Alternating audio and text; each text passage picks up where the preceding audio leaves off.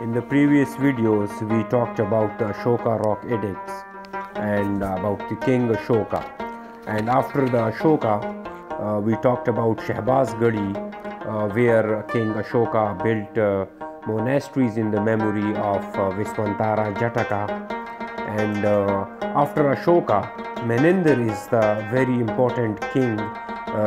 He was Greek basically, and he has played a pivotal role in establishing Buddhism in Gandhara. So today we will talk about the Greek king Menander.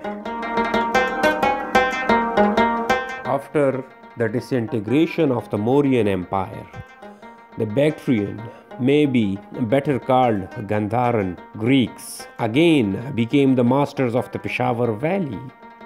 Menander 155 to 130 BC was the greatest of all the Bactrian Greek kings of Gandhara, who conquered more nations than Alexander himself.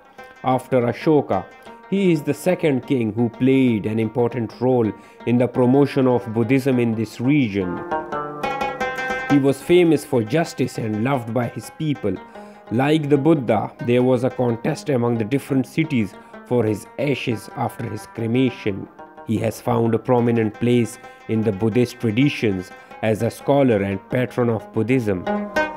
He is mentioned in the Milinda Panha, Questions of Milinda, a famous Buddhist text written in the form of a dialogue between Menander, the Gandharan king, and Nagasena, the Buddhist monk who finally converted him.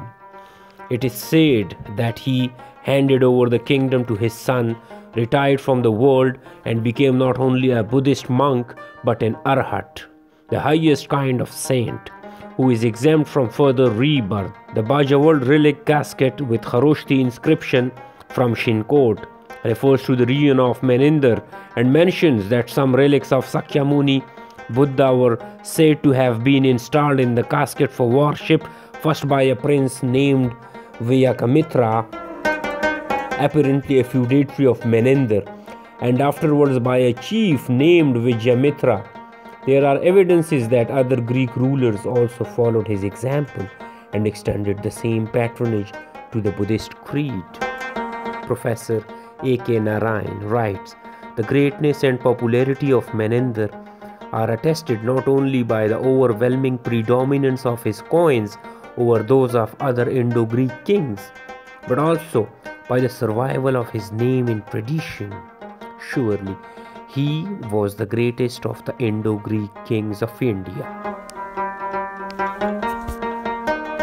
Another inscription found at Besnagar, near Bhilsa in the Madhya Pradesh in India, records the erection of a Garuda pillar by a Greek named Heliodorus, who described himself as a native of Taxila and as a Bhagavata. He was deputed as ambassador by the Gandharan Greek king Antialcidas to the Indian king named Bhagabhadra Kasiputra, who was prospering in his 14th regnal year. The translation of the Brahmi inscription on the pillar is given below. This Garuda pillar of Vasudeva, the god of gods, was erected by Heliodorus, a Bhagavata, the son of Dion and an inhabitant of Taxila, who came as Greek ambassador from the great king Antialcidas to King Kasiputra. Bhagabhadra, the savior, then reigning prosperously in the 14th year of his kingship. Three immortal precepts, when practiced, lead to heaven: self-restraint, charity, conscientiousness. Other Kharoshti inscription discovered in this region reveal the names of kings, government officials, and noblemen who lived during the reign of the Greek, Scythian, Parthian, and Kushana rulers. An inscribed Buddhist steatite relic vase mentioned the name of Theodorus, a Greek district officer who had enshrined the relic of the Buddha in Swat Valley.